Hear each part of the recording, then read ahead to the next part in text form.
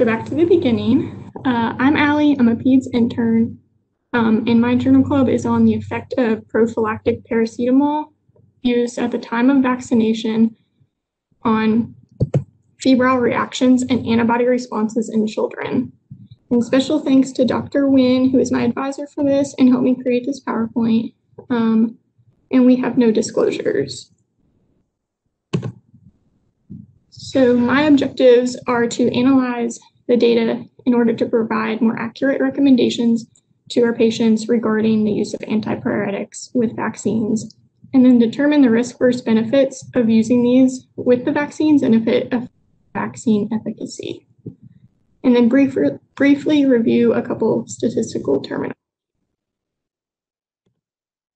And then the article objectives are reduction of febrile reactions of 38 degrees Celsius or greater in the total vaccinated cohort, and then assessment of immunogenicity in the according to protocol cohort.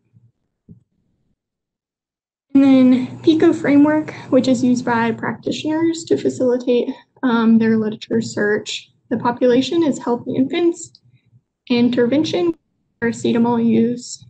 Comparison is no paracetamol use. And then outcomes are the immunogenicity. So there's a bunch of authors listed here, but I would like to point out specifically that a couple of these authors are made by the GlaxoSmithKline pharmaceutical company who provided the funding for this. In the when and where, so the study was completed in 10 medical centers in the Czech Republic. The primary vaccination study went from September of 2006 to April of 2007. There was a small break in between to get some data points, and then it restarted from July of 2007 until April of 2008. So I know this was several years ago, but I still felt that the information was pretty relevant, especially now with the emergence of a new vaccine coming along. The why, so what we already know, we know fever is a normal inflammatory response in the body. It's produced mainly by IL-1 and TNF-alpha. It's associated with a heightened T-cell activity, enhanced antigen recognition, and immune response. Paracetamol is a selective inhibitor of COX-2, which is secreted by B cells and needed for max antibody production. And we do know that parents often prophylactically give their children antipyretics either before they come in for their vaccines or immediately after.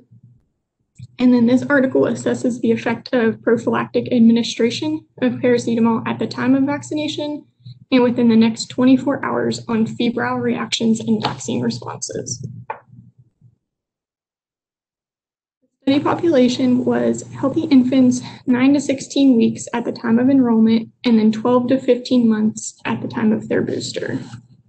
They were excluded from this study if antipyretics were already required for some reason or another, if they had a contraindication to paracetamol, or if they'd already been previously vaccinated against the vaccines that were used in the study.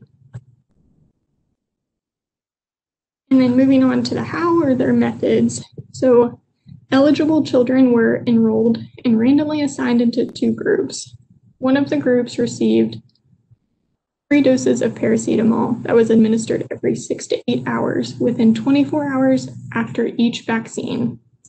And then the other group did not receive any paracetamol. The control group did not receive a placebo, so it was obvious as to which treatment group they were assigned to. When the preliminary results of immunogenicity became available, administration at time of the booster of the paracetamol halted. Therefore, results of the study were divided into 3 groups regarding the booster vaccine. So there were those who received prophylactic paracetamol prior to the primary and booster series, those who received it only prior to the primary series of vaccines, and then those who did not receive any at all. Each child enrolled in the study received the same sets of vaccines as listed here. And then the first administration of paracetamol was given by clinical staff immediately after the vaccine. And then the second and third doses were administered at home by the parents every 6 to 8 hours. The dosing was standardized based on weights, and they concluded that the total daily dose of paracetamol use was 40 to 50 mg per kg. And then the temperatures of the patients were measured rectally on the evening of the day of vaccine, and then in the morning and the evening on the first day after their vaccines, and then only in the evenings of the second and third days. And then parents were measuring their temperatures using thermometers that were supplied by the study. And both groups were allowed to use antipyretics at parental and study physician discretion, but the paracetamol was only allowed to be used 6 hours after the last dose in the treatment group.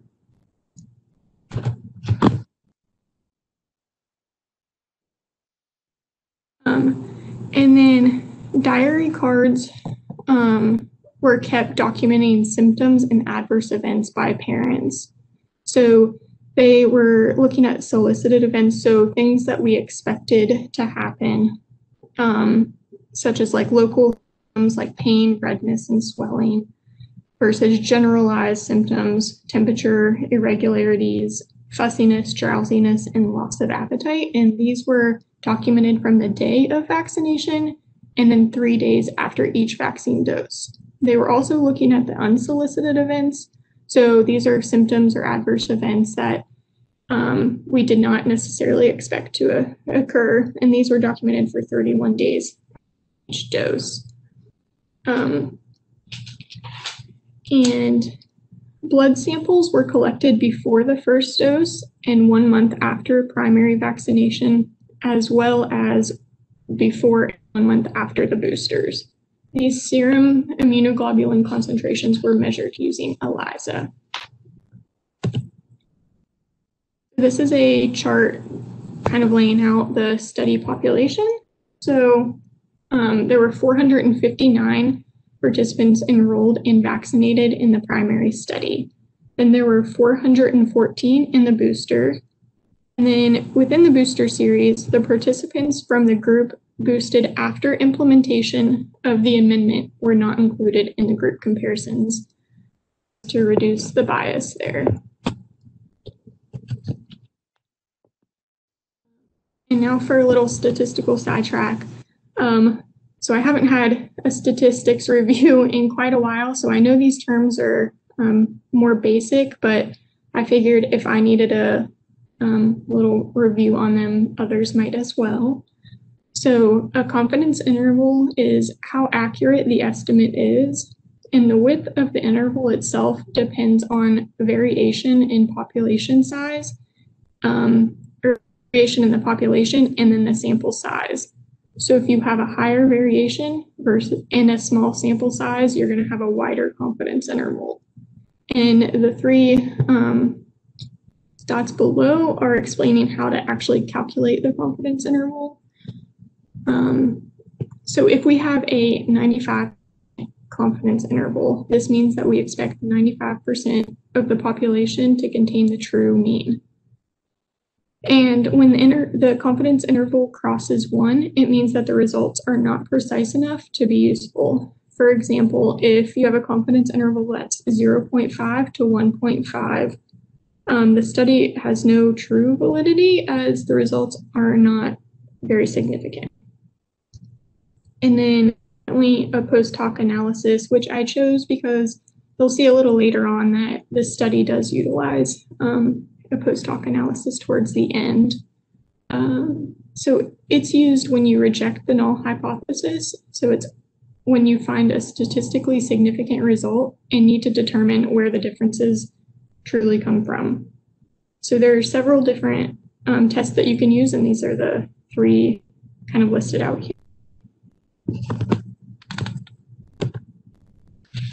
So moving on to the results. First, regarding the fever. So After the primary vaccination, only one participant in the prophylactic group, so that receiving the paracetamol, had a temperature greater than 103.1 Fahrenheit, versus 3 participants in the non-paracetamol group that had the temperature of 103.1 or higher.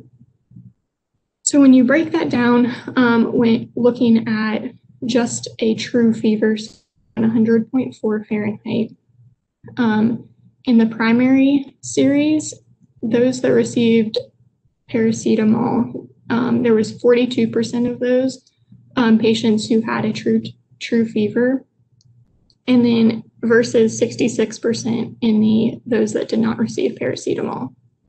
And then when looking at the booster series, 36% of those that received paracetamol had a true fever versus 58% in those that did not receive paracetamol. And this was a little better explained using this chart from the study. So try to point. So the difference in the temperatures were significant, and the fever was mainly reduced within the first 24 hours after the vaccine. So you can see here, this first bar is paracetamol use, and then the second is no paracetamol use. And there is only a significant difference within that day 0, or the first day after vaccinations.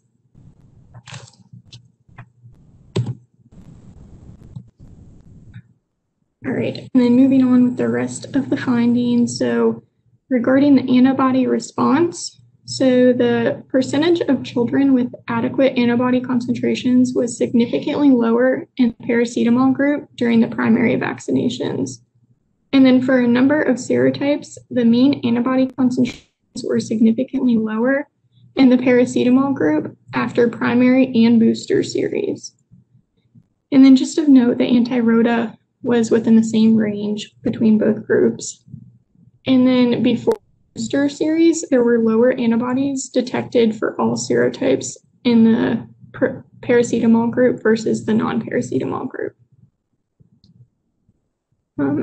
And I'll explain these a little bit for some of the charts that were provided in the study.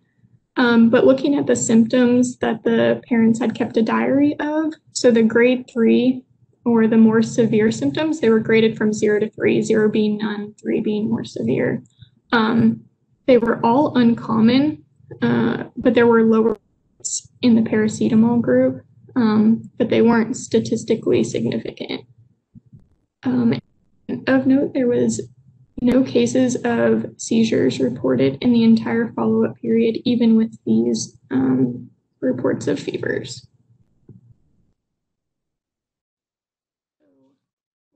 These tables that kind of describe the results. So just a disclaimer, I thought the article's results and these tables were a little bit tricky in trying to kind of decipher what they truly meant. So I'm going to try to break it down and kind of make it clear and concise as possible.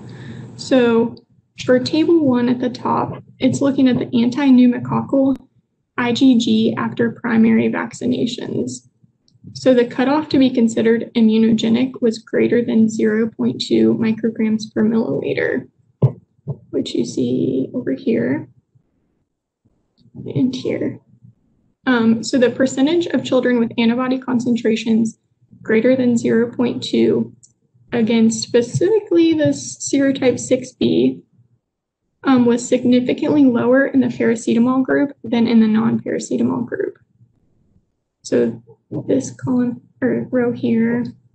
And then when you look at the anti-pneumococcal antibodies against all 10 serotypes, it was significantly decreased in the paracetamol group versus the non-paracetamol group. So that's this last part over here versus here. So there wasn't a huge difference in the percentage in meeting that threshold for being considered immunogenic in both groups. But when you look at the average antibody concentration, there is a noticeable difference between the two. It is just statistically significant, but I'm not entirely sure about the clinical significance of that.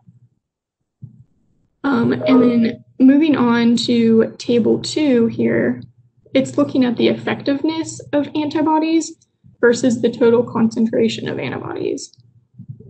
So effectiveness versus the total concentration.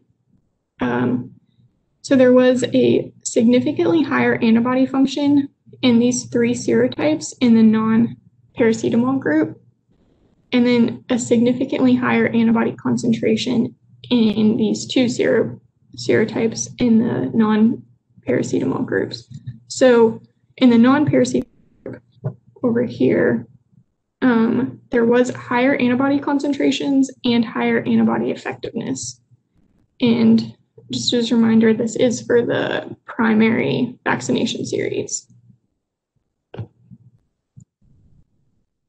Moving on, so table 3 is looking more at the specific antigen antibody responses for the primary vaccination. So the serotype or the seroprotective cutoffs for each group are listed over here. So the Hib antigen, which is the first 2 you see, was significantly higher in the non-paracetamol group in both seroprotective concentrations and antibody concentrations. Whereas with diphtheria, tetanus, and pertussis, the antibody concentrations were all significantly higher in the non-paracetamol group, but not statistically different in the seroprotection.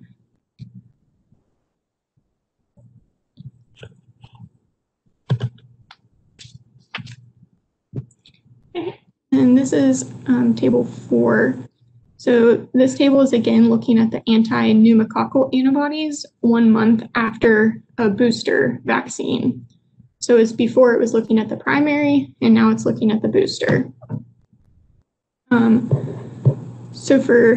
There was a significantly higher average antibody concentration in the non-paracetamol group, but both groups were considered to be immune according to the concentration cutoff of 0.2. So the only significant difference was in the amount of antibody present within the booster series, which is in this column over here.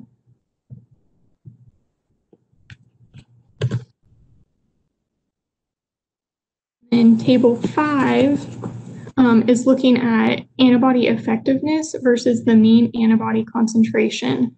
So in general, significantly higher average antibody concentrations were found in the non-paracetamol group, and then there was no significant differences in the antibody effectiveness between the groups. So if we think back to the primary vaccination results, there was a significant difference in a few of those serotypes for the antibody effectiveness, whereas there is not now in the booster series.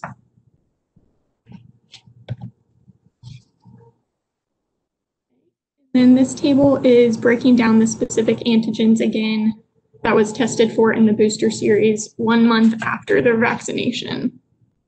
So it's essentially the same as the table 3 that was listed previously for the primary vaccines.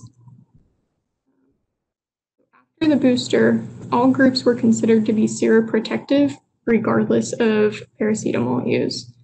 So there was no difference in the percentage of seroprotection. So that's found here, here, and here. And when we think back to the primary results, there was differences specifically in the Hib antigen that was had a higher seroprotection. So recapping some of their objectives. So the primary objective was to the reduction in febrile reactions at 38 degrees Celsius or greater on day 0 to 3 when prophylactic paracetamol was administered compared to no use of antipyretics. So both of these studies met their objectives since the lower limit of the 95% confidence interval was found the group difference was greater than 0. this led them to their hypothesis that paracetamol maximally interferes with vaccine responses if administered early, whereas if used therapeutically once fevered and the corresponding inflammatory signals have been established, its effect can be expected to be smaller.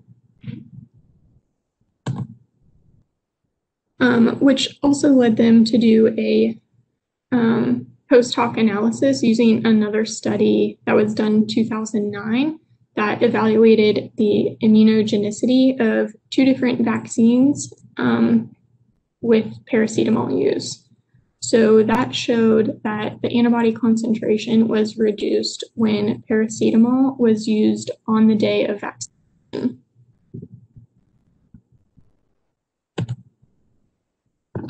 And now taking a look at some potential issues or biases. So internal validity, the study was not blind as the control group did not receive a placebo. The study was funded by GlaxoSmithKline, as I had mentioned previously, which is a large pharmaceutical company. And they made all of the vaccines and medications that was used in the study.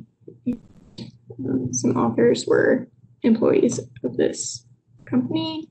And then parents in the study were the ones checking the temperatures at home and dosing the second and third doses of paracetamol, which leaves room for some error or differences among patients. And then the external validity. So the study population was in the Czech Republic, so which I've not been there, but I am sure it is much different than the population here in the southwestern part of Virginia. And then vaccine differences. So whether it's the formulation, the ages at which they were carried out, or clinical guidelines may be different from those here in the US as they are in Europe.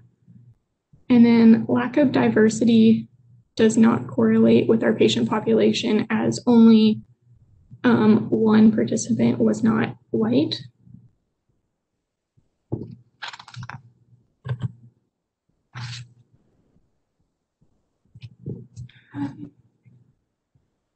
Let's see. So in overview, paracetamol was effective in lowering temperatures post-vaccinations. However, mild to moderate febrile reactions that did occur were of little concern. And as I'd mentioned earlier, there were no febrile seizures recorded in the study period, so it was not able to assist the prevention of these. And then substantial reduction in primary antibody response to these 10 pneumococcal conjugate vaccine serotypes, Hib, diphtheria, pertussis, and tetanus antigens with paracetamol. The differences between groups receiving or not receiving paracetamol decreased after boosting, suggesting higher effect of paracetamol on B cell differentiation into plasma cells than into memory cells. So this led them to their hypothesis that prophylactic paracetamol interfered with the early interactions between dendritic B and T cells, possibly through a reduction of inflammatory signals at the site of an injection. Do you agree with the author's conclusion? Personally, I agree with their conclusions. So to their evidence that they presented, there was a more significant effect when using paracetamol earlier on, rather than throughout the 24 hours or few days after getting the vaccines. And how does this affect or change the practice? So personally, I'm going to continue to discourage the use of antipyretics at the time of vaccinations. However, I'll be more aware and more specific to kind of encourage parents to not give their children the antipyretics until they have at least shown symptoms or signs or symptoms of having an antibody response or an immune response, rather than giving them the medication to prevent that from happening. just to be sure that they don't blunt any of the vaccine responses there. So do you all have any, do you agree or with their conclusions, or do you have any thoughts on how this could change or not change, I guess, your practice? So good job presenting this. This is an interesting study. When I looked over it, their primary objective was fairly impressive. I mean, if you look at the numbers needed to treat to actually reduce fever, and it's less than 10 to at least 38 degrees after a patient has been vaccinated. I mean, it's pretty impressive. I mean, you go from a 40%, you come from a 60%, having fevers down to 30 or 40% of the patients. And it's interesting how they put that as one objective, and then the second one was more the immunogenicity aspect of their study. But what I was asking you about with the blinding and not blinding, what are some limitations? You said scientifically, it's more scientifically when you blind someone, but what could be some issues that could skew your data when you have families who are responsible for recording if they have fever, and the ones that you're actually giving the medicine to and they know they're giving them medicine to? Is that a better word for you to answer? Yeah. So I just think that with the parents being the ones that were kind of doing all of the recording and measuring of their temperatures, if they know that they're giving their child Tylenol versus if they know that they're not getting them Tylenol, they may be, I don't know. I would hate to say that. I don't want to make them say that they're like. You're right. You can't account for that. The study cannot. The authors cannot account for that type of biases where it's reporting biases. So that's a very good point. And then the second aspect of the study was the immune system focus. So what is your, just because you have a certain titer, does that mean that they're more likely to become infected with one of the pathogens that they've been vaccinated for? Do we know that? Did the authors elaborate on that?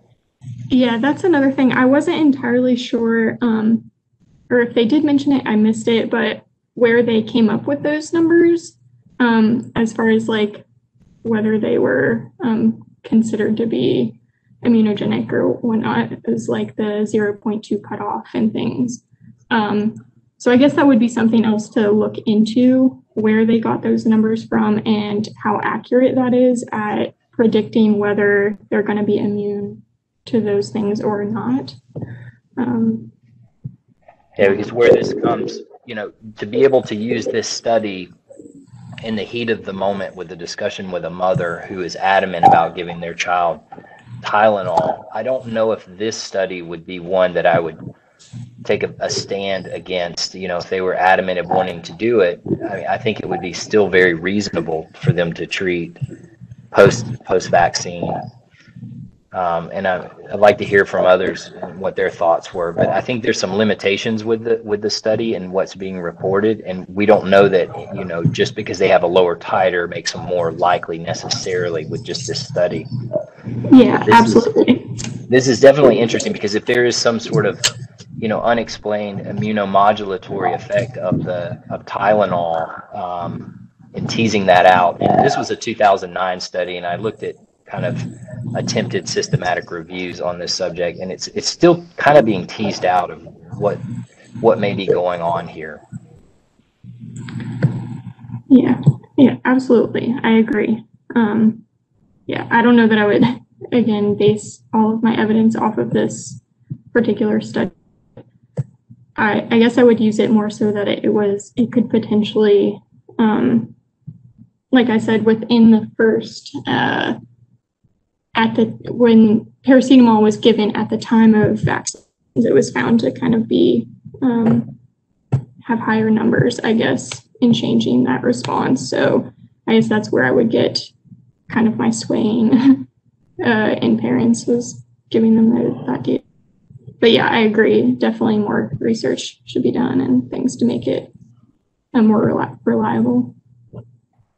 And then you mentioned post-hoc analysis. What is one of the limitations with doing that, or one of the problems with doing several post-hoc analyses on your data?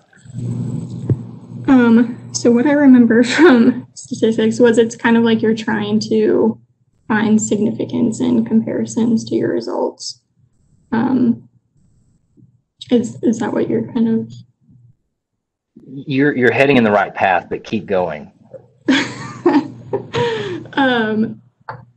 So I guess the more you look for something, the more that you're going to find with the differences or significance of the results. Yeah, so the more you analyze your data, the more likely you're going to find something, but you're compromising the statistical significance by overanalyzing your data. Your p-value may shift even further, say, than from 0.05. Well, if you've done mega analysis and multiple post-hoc analysis, you're going to need to adjust for that and then move your p-value even further. Maybe what would be statistically significant instead of 0.05, maybe 0.003 or so. But it's one thing to consider, especially when you design a study and you're not sure how to interpret your data. They may be a temptation to further analyze and see what you can kind of milking your data and see what you can find. Right. Yeah. Definitely. Thank you for that. Thank you. Yes. Can you hear me? Okay.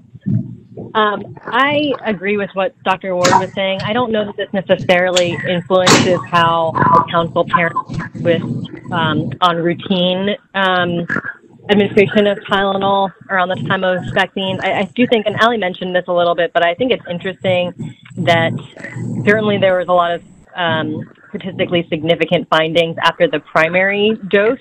But if you look at the reactions after the booster, that difference kind of diminished in a lot of the measures that they found. I agree that it would be interesting to see what the story is behind that cutoff that they did use, that 0.2 micrograms per milliliter concentration. But if you look at the percentage of children who, the difference in the percentage of children who were appropriately immunized, there really isn't a statistically significant difference when looking at that measure between the two groups, whereas even if there is a difference in the mean antibody concentration. So with the statistically significant difference in mean antibody concentration, I think it's hard to say what that means clinically, if there is a clinically significant difference, especially when you're thinking about things like diphtheria or polio that we may not be seeing a whole lot of anyways, sort of post introduction of vaccines. So I do think it's a really interesting article, and I think there's a lot of theoretical questions that it poses, but it's still unclear to me how much of it is clinically significant. And to comment on Yas's comment and Ali's comment on the COVID vaccine, I actually had a text from my dad last night about my grandmother being vaccinated and whether or not she should take prophylactic antipyretics. So it's definitely something that is on the minds of a lot of people now that we do have a new vaccine out. So thank you, Ali. Yeah, thank you, Dr. Nguyen, for that. Ali, you touched on confidence intervals. What was your thoughts on the confidence intervals with the immune part of the study? Table 1. Oh, okay. Where they're comparing your prophylactic and your non-prophylactic, so if they got the medicine versus not, and then you see their the concentrations, and then afterwards you see your 95% confidence interval. So for serotype 1, you're 94.5 to 99, and then you compare that to they didn't get the medicine. I'd say it's a pretty narrow confidence interval. It's not super wide. That was one thing I noticed with this study, is that it looked like the confidence intervals were fairly narrow across all of the measurements. Yeah. Oh, I see that now. Yeah. but it's an important topic because sometimes people can sneak things in, or it can be a little misleading with their data, and seeing where the confidence interval is, because it can be very broad. If you see that, that's one thing you want to be cautious about it when you're interpreting how the results that the authors are kind of concluding. There may be issues with that. Impact factors of the journal. So you chose yeah. Can you tell me about that with the journal that you chose, the journal article, and the Lancet? Is that a low impact journal, pretty high, medium? Yeah, so they rate, the journals are scored based on what impact in medicine they have. So if you publish in the Lancet, if you publish in JAMA, New England Journal, that has a bigger impact in perhaps changing practice, or changing something, therapeutics, diagnostics. Whereas if you publish in something much lower, like Frontiers in Pediatrics or PLOS, those have less impact. And you chose an article that was the Lancet. So this was a pretty impressive study. It required a lot more critiquing and looking over the data for them to be able to publish in that, and it was well written. So it's something to consider when you're going through the literature, is what is the impact factor of the journal that I'm looking at for the study and the question that you have. Okay. Yeah, I wasn't aware of that. Thank you. Thanks, everyone.